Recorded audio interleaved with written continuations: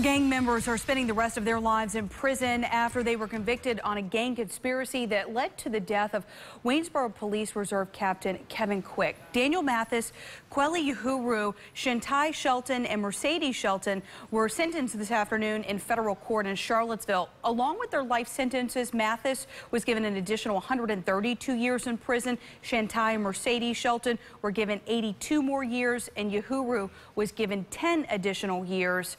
Mathis and Shantai were given extra fines and restitution.